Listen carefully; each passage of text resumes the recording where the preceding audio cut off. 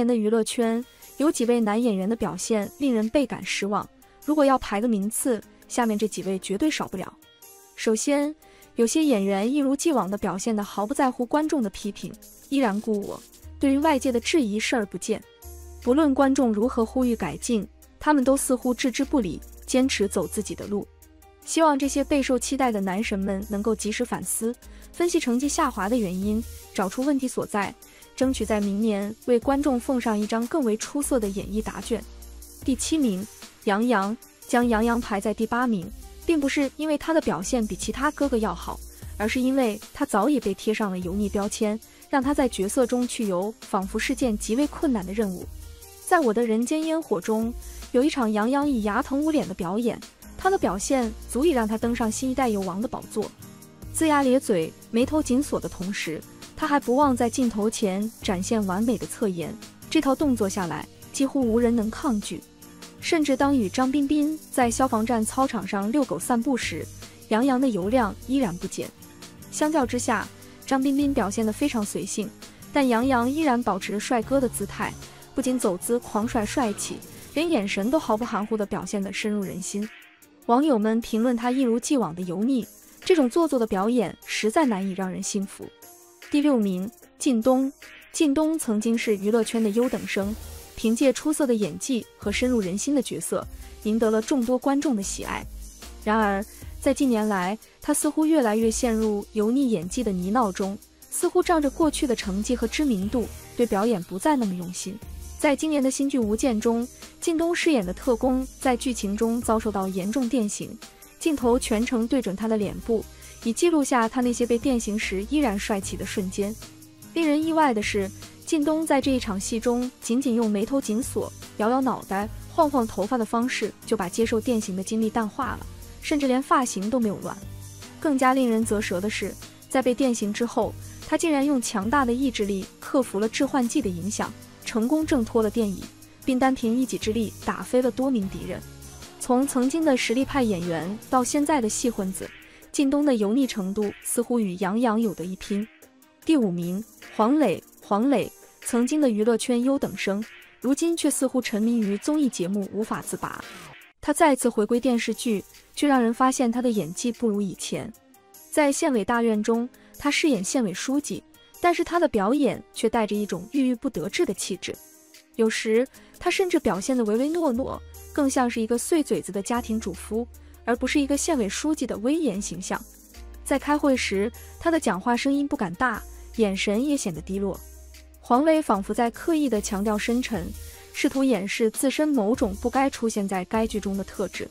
观众们也看出了他的有气无力、极力装沉稳的表演，这种做作在观众眼中显得过于明显。究其原因，无非是大众对他多年来在各个综艺节目中插科打诨、自诩为人师的形象印象太过深刻，这使得观众难以接受黄磊卸下黄大厨的头衔，尝试回归一个正经演员的形象。第4名，胡歌。胡歌登上了娱乐圈的黑名单，这或许有点出人意料，但毫无疑问，他上榜并不冤枉。尤其是在县委大院中，他饰演县长梅小哥，这个角色与他过去饰演的角色截然不同。梅小哥既不具备《琅琊榜》中梅长苏的隐忍睿智，也没有《仙剑》里李逍遥的肆意洒脱，他是一个普通观众都可以理解和接触到的基层干部形象。然而，恰恰是这个朴实的基层人物，让胡歌的表演遭受了质疑。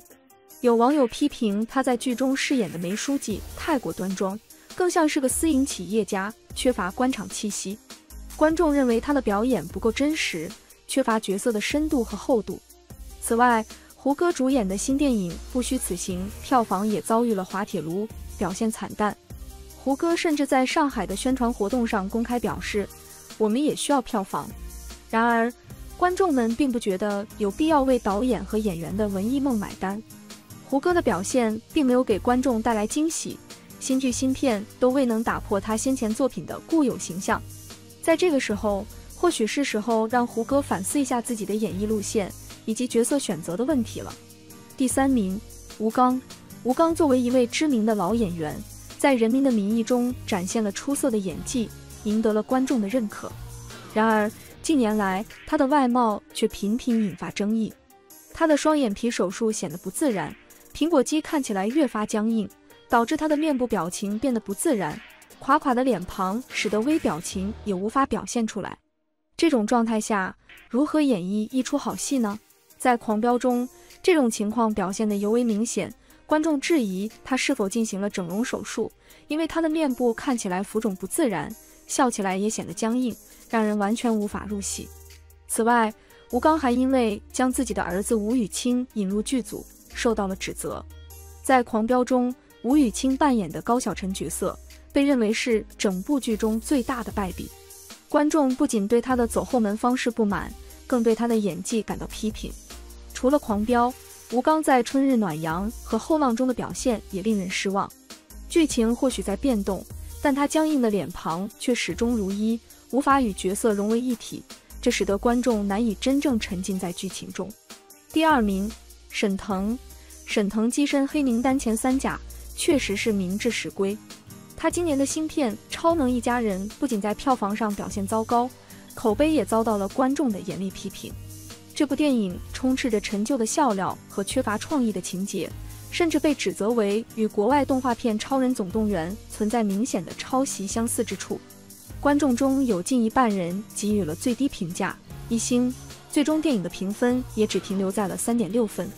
一些网友试图为沈腾辩护，称他是为了开心麻花团队的发展奉献自己，但也有人直言，沈腾可能已经陷入了创作困境，特别是在他的代表作《夏洛特烦恼》之后，作品质量逐渐下滑。近来，他频繁出现在各大综艺节目中，似乎更倾向于混日子，而不是专心创作。这种状态下，如何能够安心创作出令观众满意的作品，确实令人担忧。第1名，张颂文。榜首之位非常不幸地落到了张颂文的头上。在年初，他凭借着备受赞誉的剧集《狂飙》一举成名，口碑、人气和流量都一度飙升，将一个原本默默无闻的演员推上了顶流实力派的地位。不仅他自己火了，就连与他搭档的女主角高叶也因此成功跻身了行业前列。张颂文的演技和实力毫无疑问，让人们对他寄予了极高的期望。然而，大家原以为接下来的日子会一帆风顺，至少这样的热度能够持续个2年。然而，没想到张颂文的事业生涯遭遇了意外的停滞。导演大鹏的新作《第8个嫌疑人》上映，本以为有着张颂文和孙杨这2位今年备受瞩目的演员，再加上新的电影题材，应该是一场稳赢的组合。但是，实际上，影片中给张颂文的戏份太少，几乎可以说是微乎其微。他饰演的荷兰角色也被设置成了一个毫无吸引力的狗血的角色，让观众对他的期待落空。而今年在张颂文演技上过多的营销，反而导致了观众的反感，再加上导演大鹏试图借他的热度，反而让人产生了不快的情绪。这部电影在豆瓣上的评分只有6.3分，虽然对于主创团队来说还算面子充足，但是这个成绩对于张颂文来说无疑是一次失败。他似乎再次陷入了之前的怪圈，拥有出色的演技和实力，却依然缺乏足够的人气。希望他能够尽快走出这个低谷，获得更好的戏剧资源，再创下狂飙般的收视奇迹。对于那些上了黑榜的男演员们，今年的表现需要认真反思。如果一直保持不改，长期油腻的演技，那么或许确实需要暂时避开新剧，专心提升自己的表演水平再出发。而对于那些成绩一直不错，只是1、2次没考好的演员们，确实需要引以为戒，下次在演艺道路上答卷时，务必更加仔细，确保不辜负观众的期待，避免让大家失望。在2023年，众多影视剧作品纷纷上映，可惜有些作品却备受质疑，主要问题出在女演员的演技上。他们在各自作品中的演技无法达到观众的期待，令人遗憾。首先是迪丽热巴在《公诉》和《安乐传》中的表演备受批评，她被指责台词刻板，毫无情感代入，行为上过于粗俗。《公诉》里，网友全方位地对其进行了攻击，说她不只是演技、气质、台词、声音全方位不符合角色，说她一人毁一部剧的评价一大片。确实，全剧里热巴除了美美的摆 pose， 亮出她那张脸蛋外，几乎没有其他作用。甚至连剧中的配角都比他有演技，他被网友说台词像背书一样刻板，毫无情感代入，让人无法感同身受。若说证据不适合热巴这种流量明星，那么回到她熟悉的古偶剧，应该会好吗？也不尽然。《安乐传》里，热巴饰演一个大字不识、行为粗俗的女土匪头子，可她却将这个土匪演得如邻家调皮的女孩，刻意可爱也有意粗鲁。跟男主主动亲密，又是动手摇浆，又是强行传东，一番操作油腻招人厌烦，惹得网友都绷不住了，称她像个色魔。作为顶流女星，热巴这演技就不能好好磨练一下？每次都只能看看造型，何时才能撑得起一部剧呢？这些问题让观众感到遗憾。热巴有着相当高的颜值和知名度，但她的演技却难以与之匹配。再说说王楚然，别看她在《玉骨遥》里挺美的，可对她的演技，观众也不认可。《我的人间烟火》里，她跟杨洋搭档，原本杨洋就是出了名的油王，口碑上已经让这部剧占不到便宜了。不成想，王楚然的演技也没强到哪去。女主的演技浮夸，跟杨洋不分上下。处理医生这个职业时过于表面，好像是穿着白大褂的路人，毫无专业性可言。最让人下头的是两人的吻戏，有道让人难以入口，实在看不下去。不过这些还不是最败好感的，王楚然的口碑才是让网友弃剧的正因。业内早有传闻，称其小牌大耍，还动不动就翻白眼，这么爱耍小性子的演员，怎能有路人缘？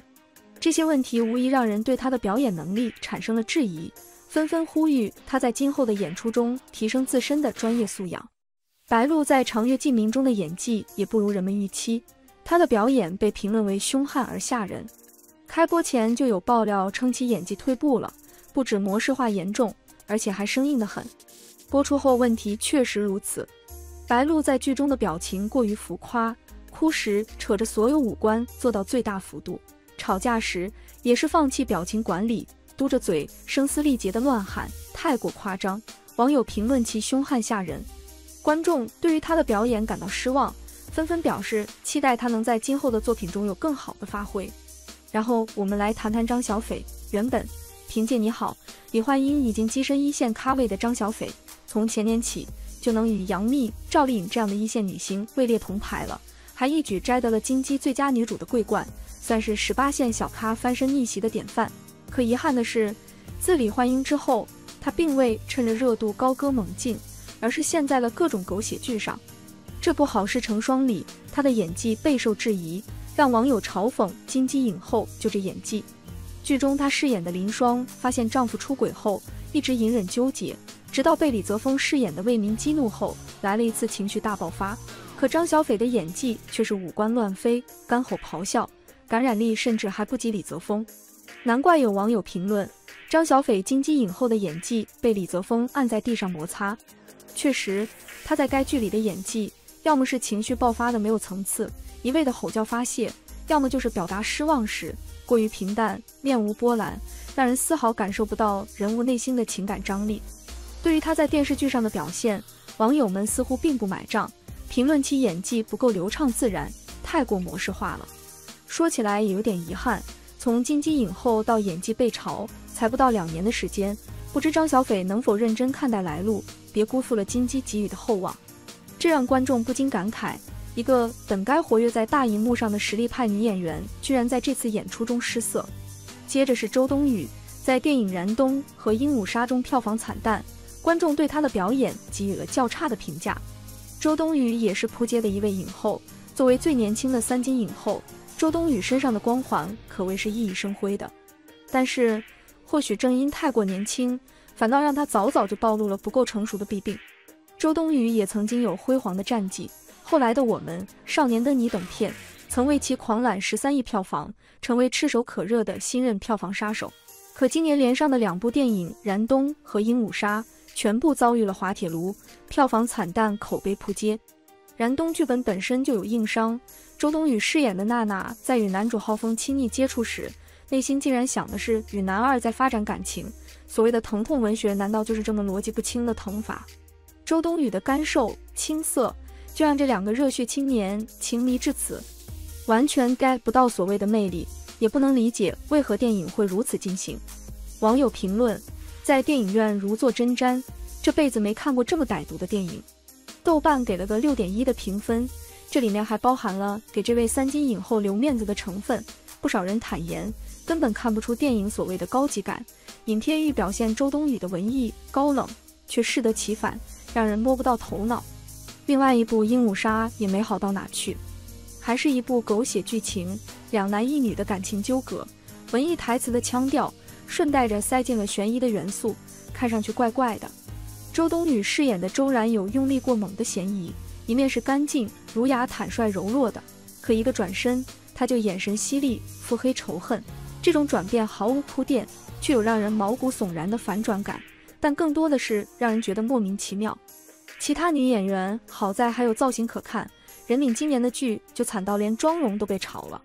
玉骨遥刚开播，任敏就因鼻头宽大、头套太假被网友嘲讽太丑。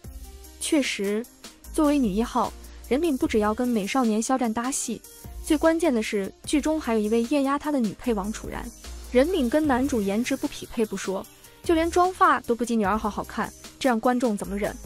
尤其是她对镜头的那段戏，被网友截图反复差评，评论其还不及剧中的丫鬟好看。王楚然不费吹灰之力，就在剧中吊打了任敏。除了颜值被嘲之外，任敏的演技也退步了。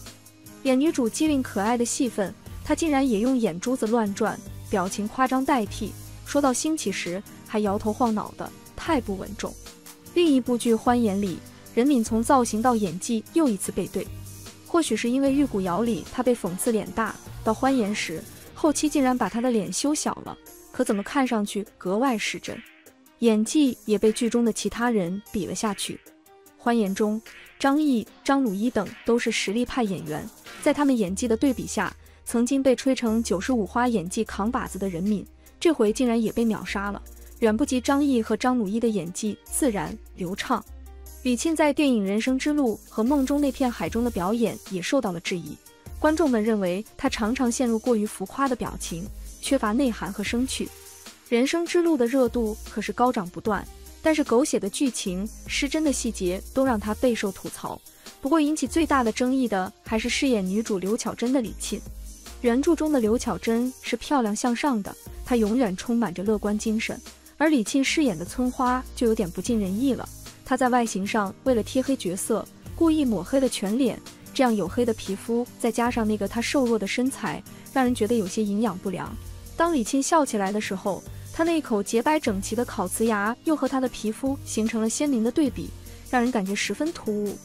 当她为了博得男主的欢心，去发廊烫了卷发后，就更有喜感了。不但没有对她的黑瘦的外形有一点修饰，反而这一头泰迪卷还把她衬得不土不洋的。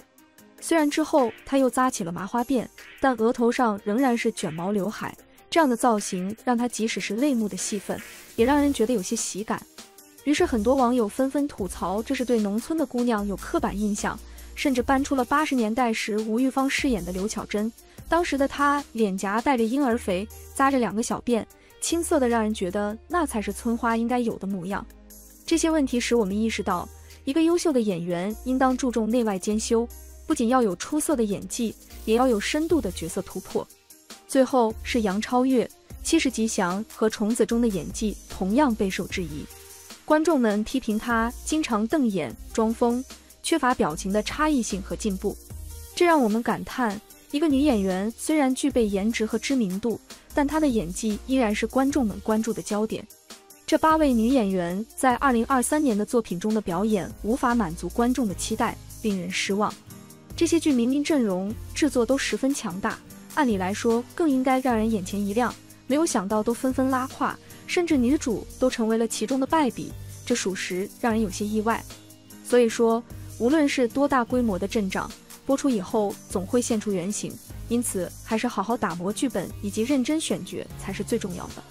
希望他们能吸取这次教训，更好地展现自己的实力。